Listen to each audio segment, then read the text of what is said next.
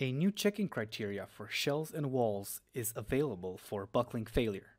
The calculation process is based on buckling regions of the plate and wall, and you have the possibility to define it manually. Each region has a buckling factor and a direction.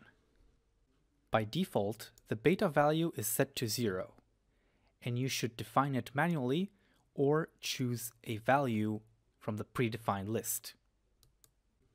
If not specified otherwise, the buckling direction is vertical on the walls and parallel to the x-axis on the plates. The utilization results can be displayed in New Result, Shell Buckling Utilization.